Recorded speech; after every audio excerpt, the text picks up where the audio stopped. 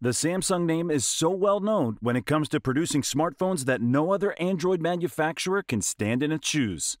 Samsung has earned the right to brag, and the evidence is in the groundbreaking products it releases on an annual basis.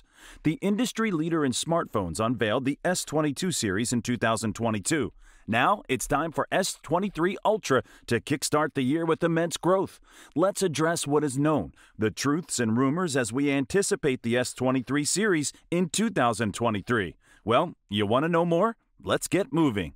First of all, regarding the introduction of the S23 series, Samsung has not made any formal statements, but we can be sure that Samsung always introduces a new Galaxy series at the start of the year. For instance, on March 6, 2020, Samsung announced the availability of the S20 smartphone. On January 14, 2021, it made the S21 series announcement. On February 9, 2022, the S22 television series was unveiled. Only one thing is certain. Samsung will keep its winning run going in 2023, and a declaration will be made by the end of February. There's proof in support of this early release. In September, a battery that matched the characteristics of the Galaxy S23 Plus surfaced on Safety Korea's registration database.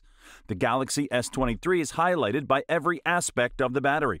This indicates that efforts are being made to release the flagship model as soon as feasible.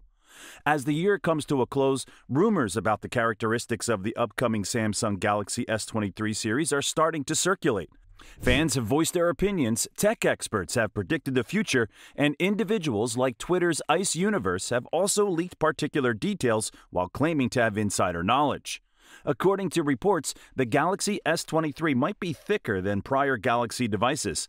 This additional thickness could be a result of Samsung's intention to make the Galaxy S23 handset's bezels thicker. A thicker bezel would increase the S23 smartphone's durability, among other benefits that won't be known for sure until Samsung makes an official announcement. The hues are used in the Galaxy S23's design as well. There will be 4 color options for each of the 3 phones: beige, light pink, green, and black. Once more, the Samsung S23 series will share a lot of exterior elements with the S22 series. The section above lists several potential dimensions for the new series. Assuming that the display size and the screen resolution of each phone match those of the S22 series, all S23 phones will have the corresponding display size. The Galaxy S23's display appears to be brighter and bigger than that of earlier generations. You'll be able to view more of the screen while playing games or watching videos thanks to this change. With the S23 Ultra camera, which is anticipated to have 200 megapixels, Samsung will reportedly reach a new milestone.